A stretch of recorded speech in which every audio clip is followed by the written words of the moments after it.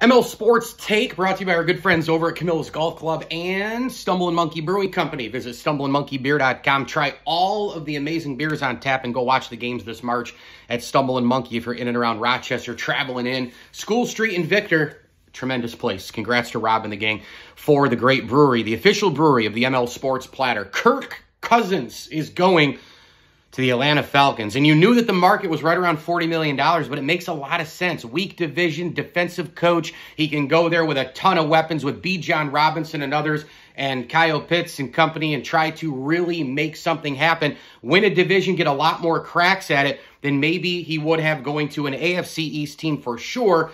Maybe even staying in Minnesota. Now, you lose Justin Jefferson and all the rest, but you do have a slew of offensive weapons, and we'll see what happens there. That division can be had. Baker Mayfield back to Tampa. Carolina's still a ways away. The Saints are no good. So the Falcons make that big move for market price, and they get a big character guy in as well. The downside, Achilles. How's he going to respond? That's often the hardest of all injuries for quarterbacks to come back from. ML Sports Take brought to you by Welch & Company Jewelers and Stumble and Monkey Brewing Company.